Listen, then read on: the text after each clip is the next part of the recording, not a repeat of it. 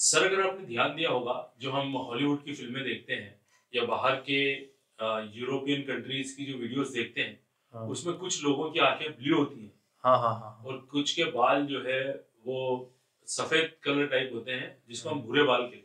तो क्या आप इच्छुक हैं जानने की कि आखिर ऐसा क्यों होता है? हाँ यार, ये बहुत अच्छा सवाल कर रहा है। वो जो भूरे बाल और जो नीली आगे हाँ। जब अपने सामने आती तो अपन कैसे अरे। दीवाने हो जाते हैं। तो आज के दौर पे देखा जाए तो ये भूरे बाल नीले आँख लोग इसके दीवाने कभी जजबा थे, कभी अपन भी इसके दीवाने थे। तुम दीवाने थे, अब मैं तो आज भी दीवाना हूँ। हाँ, तो इसमें तो सबको दोहरा नहीं, खूबसूरती हाँ। कौन दीवाने नहीं होता। फिर अब क्या है कि कोई भी नई चीजें दिखने में आती है, नई चीज तो आदमी अपन दीवाना हो जाता है। अभी अपन यहाँ पर जो देखते ना काले बाल नीला तो अपने तो वो जो बाहर के आते तो अपने को लगता है हाँ यार ये कुछ है। सर, हाल ही में आप हमारे को एक सीरीज दिखा रहा हो, उसमें खलीसी करके एक लेडीज है सर। हाँ। उसका तो मैं अभी भी दीवाना हूँ बाबू भाई। नीली आंखें, उस सफेद भूरे बाल, मतलब यकीन करो अगर तुमको दिखा दे नहीं तो मैं रात में नहीं ख्वाब या तो क्या देना मेरे। सही बात है, सही बात है। क्या है सब अभी क्या है कि दीवाने पहन की बात अब तो मैं तो हो गया, मेरी हो गई उम्र और अब मैं तो बहुत बहुत देखने के हालात से मैं ये चीज़ों को दीवाने पहले अब तो एक ही चीज़ है कि मेरी बहुत बहुत कब आए तुमने कब उसको देखूं बस मैं चीज़ बाकी चलो आखिर अब आप जो देखी। Look at this map that shows the countries with the most people with blue eyes in the world. Now look at this map that shows the countries with the most people with naturally blonde hair in the world. As you can see, there is a strong overlap in Scandinavia and the northeast of Europe. Countries like Finland, Sweden, Norway, Estonia, as well as Iceland, which was settled by the Norse, have the highest levels of people with blonde hair and blue eyes in the world. Why is this though? And when did this phenomenon of blonde hair and blue eyes first develop? And how did it spread to Europe? Now let's start by looking at the origins of blonde hair and blue eyes in general. First up is blue eyes, and I often see people on the internet today still quote outdated information on the origins of blue eyes in general.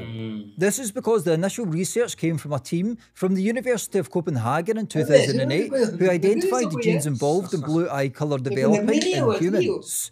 To be more specific, they identified a mutation in the HER2 gene which influences the expression of the adjacent OCA2 gene, a gene that is involved in melanin production. Now we know that people with blue eyes have less melanin in the layers of the iris than people with brown eyes. This is basically a result of this mutation on the HER2 gene, which acts as a switch on the OCA2 gene, basically downregulating the activity of this OCA2 gene, which is involved in melanin production, thus reducing melanin output, leading to blue eyes. The authors hypothesised that this mutation arose in an individual who lived in the Black Sea region sometime between 6,000 and 10,000 years ago. Although the mechanism of HER2 OCA2 is broadly correct, this origin story is outdated, as we know that blue eyes are older than 6 to 10,000 years ago, even though some people still recite this today. A 2016 study, for instance, that looked at the genetic history of Ice Age Europe found this mutation in the HER2 area in individuals who lived between 13,000 and 14,000 years old in the Caucasus in Italy. And a 2020 study that looked at skin colour and vitamin D suggested that blue eyes could have first developed around 42,000 years ago, arguably around the time that modern humans entered Europe. So we know that blue eyes have a long history in Europe in general, potentially evolving very soon after modern humans arrived in Europe, according to some theories at least. We also know that Western hunter-gatherers had blue eyes to a large degree, the ancient hunter-gatherers who lived in parts of Western and Central Europe. Yet we know that the majority of these Western hunter-gatherers had dark hair, not blonde hair. Perhaps a very small amount of Western hunter-gatherers had blonde hair, but this combination of blue eyes and blonde hair was exceedingly rare in early Western hunter-gatherers, if present at all. So when did blonde hair enter the picture, and how did this trait arrive in Europe in any meaningful way? Well, ancient DNA analysis has revealed that the oldest fossil known to carry the mutated allele RS128-21256 of the KITLG gene, which is responsible for blonde hair in modern Europeans, is a 17,000-year-old ancient North Eurasian specimen from southern Siberia. More specifically, the Siberia. remains were from a complex of archaeological sites known as Avontova Gora. The blonde allele was found in a site known as Avontova Gora 3, where archaeologists found the remains of two different females, the atlas of an adult female and the mandible and 5 lower teeth of a teenage girl estimated to be around 14 to 15 years old. But how did this blonde hair allele arrive in Europe? Well, it seems that the hundreds of millions of copies of this blonde allele entered continental Europe by way of a massive population migration from the Eurasian steppe by a people who had substantial ancient North Eurasian ancestry. It appears that this blonde allele first entered Europe through migrations of Eastern hunter-gatherers. 3 Eastern hunter-gatherers from Sweden, Russia and Ukraine all had this allele associated with blonde hair, for example, as detailed in the supplementary information of a study on the genomic history of southeastern Europe, which analysed 225 individuals from southeastern Europe who lived between 12,000 and 500 BC. The Eastern hunter-gatherers largely had brown eyes, not blue eyes. So when did we see this combination of blue eyes and blonde hair in Europe for the first time in any meaningful way? Well, it was this mixing of Western hunter-gatherers and Eastern hunter-gatherers that created this appearance of blonde hair and blue eyes in Europe in a significant way for the first time.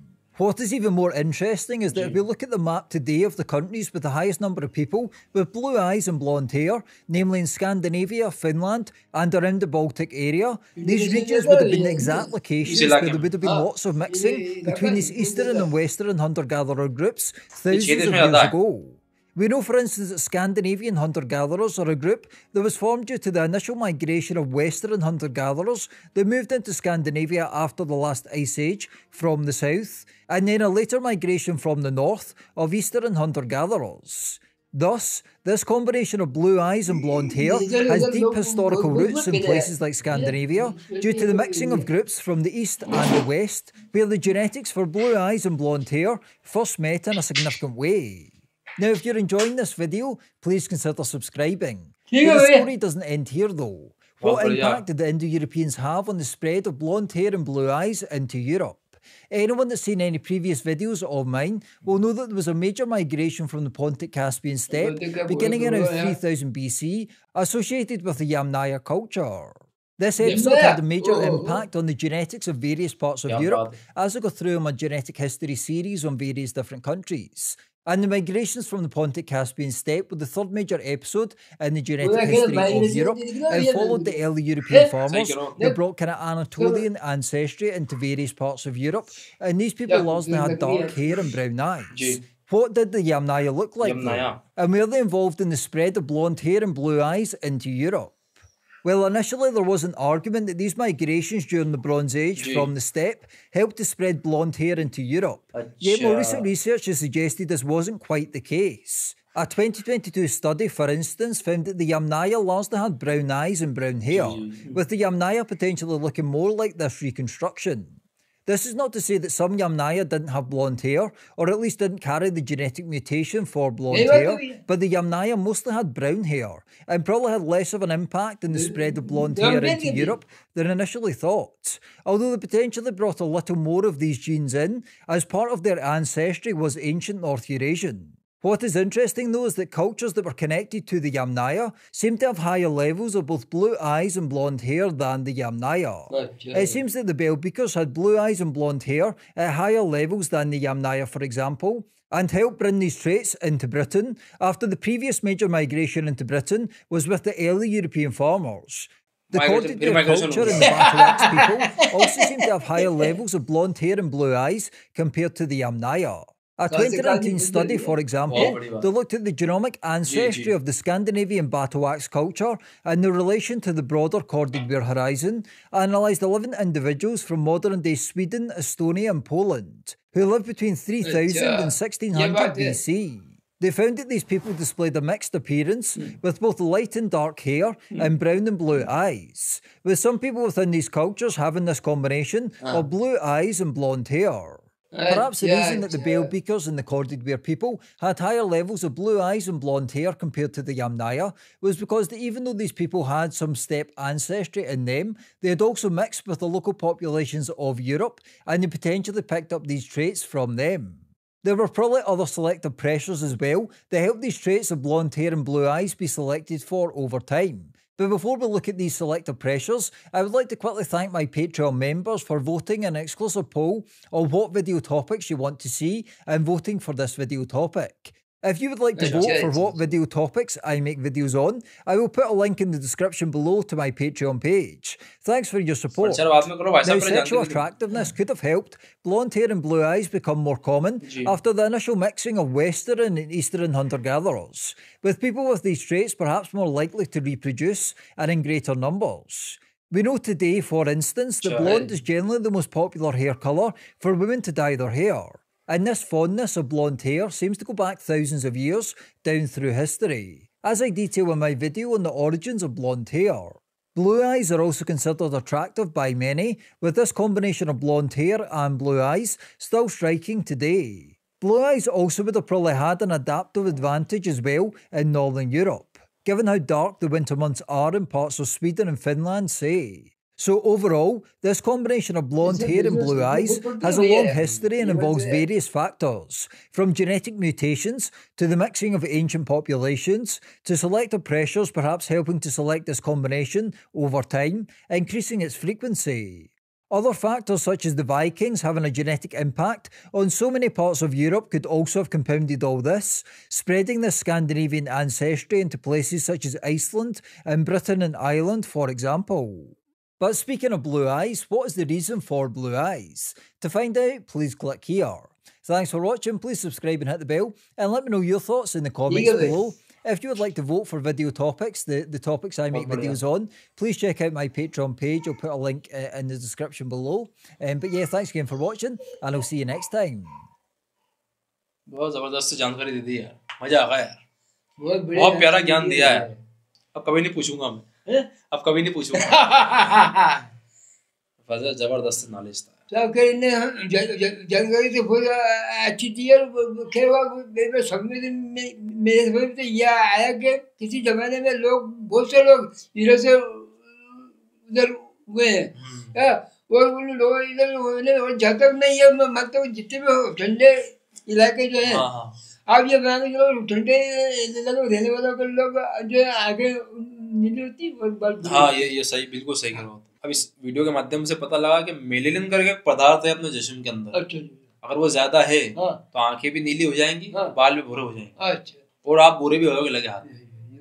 अब ये क्या है कि पहले जो ऐसे भूरे आदमी देखते थे, जो नीली आंखें वाले देखते थे ना, तो हम समझते थे अंग्रेज। लेकिन जब से ये वीडियो के लेंस और नई जानकारी जो मिलने लगी है, उससे यह पता चला है कि ऐसा कुछ नहीं है।